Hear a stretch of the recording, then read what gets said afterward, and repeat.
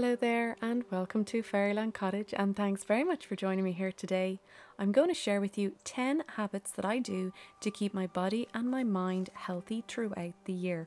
So let's get into the first one, being hydrating first thing when I wake up in the morning. I like to have warm water, but just getting water into you is hugely beneficial. We're mildly dehydrated when we wake up in the morning, and our body is over 70% water.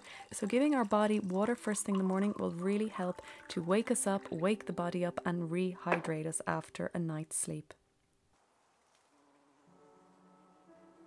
The next habit I have is for my mind and is meditation. I like to do mantra meditation. But even if you sit down somewhere quiet and just focus on your breathing for 10 or 20 minutes, it can help keep you calm and relaxed.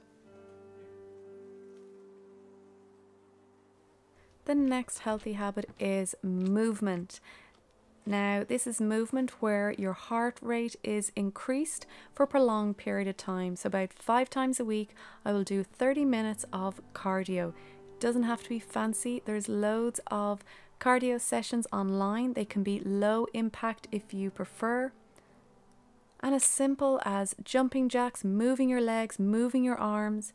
It's great. It increases your immune system. It helps with circulation. It helps increase the mood.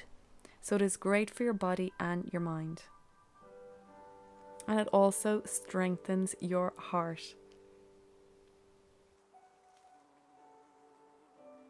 The next healthy habit is that I reduce the amount of processed foods that I eat. So processed foods are any food that's altered during the preparation so that it makes it more convenient or has a longer shelf life or adds flavor. And the problem with processed food is it has a lot of hidden sugars, salt, and fats. So it goes without saying, when you're making your own food, you know exactly what is going into the recipes.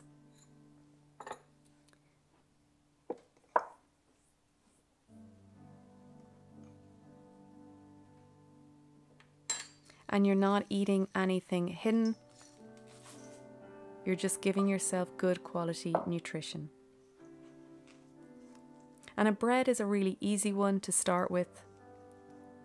I'll leave recipes down below. So easy to make, really quick, and once you get into the habit, you're able to whip it up in no time at all.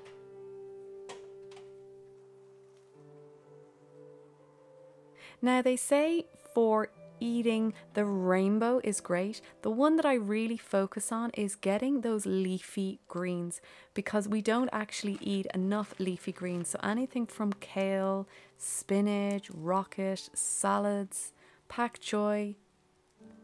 There's endless amounts of greens that we can have, and these are great for our body. They're packed full of vitamins and minerals. They help reduce the risk of things like heart disease and diabetes. And it's very easy just to add these greens either in a smoothie or just freeze them and crumble them into your dinner. Or obviously wonderful salads.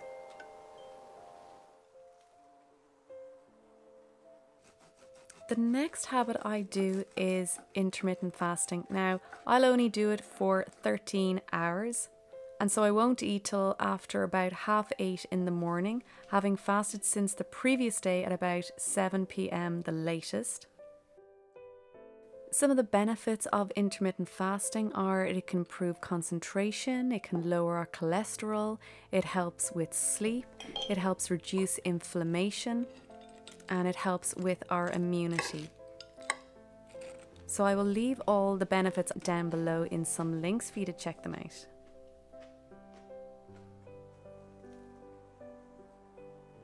The next healthy habit I do is I eat the main meal at lunchtime. So it's from a practical point of view.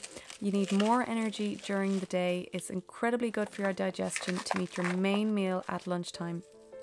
And so that you have then that fuel to feed you for the rest of the day.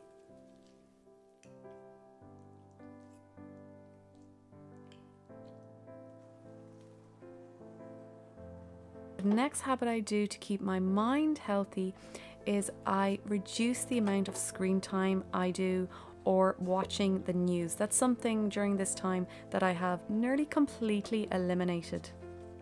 I found doing this has given me more calmness. I found I'm not as anxious. I don't have as much negative thoughts.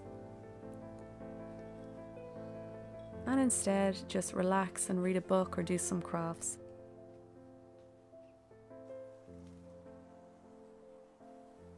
Another healthy habit I love is drinking relaxing teas. I just think at this time, we can never be too calm. It is what they say, like a superpower, and teas are a great way of relaxing the body and mind without putting us to sleep. So things like lavender, chamomile, lemon balm. And then you can add things like mint as well with it, and it's just a wonderful flavor. It really helps to relax. It also helps because you're preparing the tea, you're slowing down, you're sitting down and you're drinking it, and you just give yourself 5 or 10 minutes in the day to relax.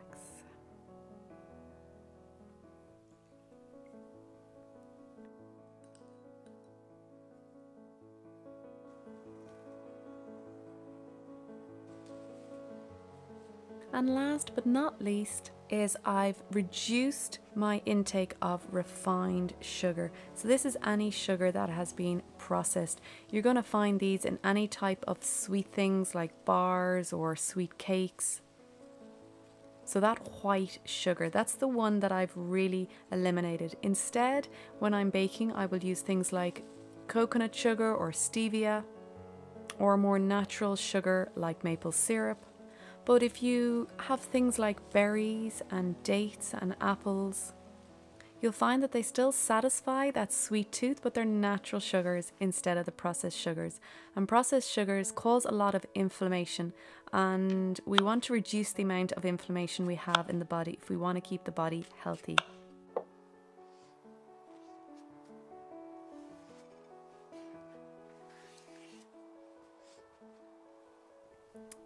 So there are my 10 healthy habits for my body and my mind that I will do daily to keep myself healthy all year round. So I'd love to know your healthy habits. Talk to me as always down below or over on Instagram. Thank you very much for watching this video. Have a wonderful week. Keep it simple, and I'll see you in the next video.